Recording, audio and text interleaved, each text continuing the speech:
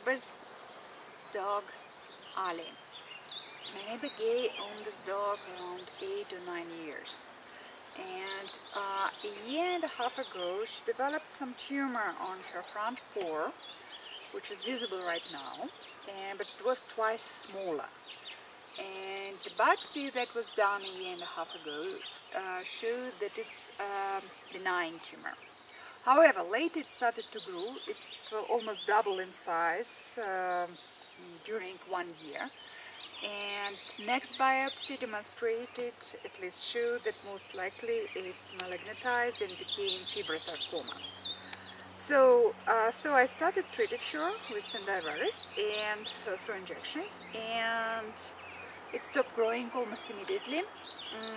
And the next biopsy that was done 3 months after beginning of treatment didn't reveal any malignant cells. It doesn't mean that Ali is cured. What it means, so far we have some stabilization in tumor growth, that is obvious. So we're going to see further, but so far the results is very promising. So hopefully this method is not only allowing to stabilize tumor, but also can help to eradicate metastasis, which might already developed in her. It's unknown if they were or not. There were no visible metastases, that it always was a possibility. So hopefully this method is very useful for immunotherapy of dogs and humans.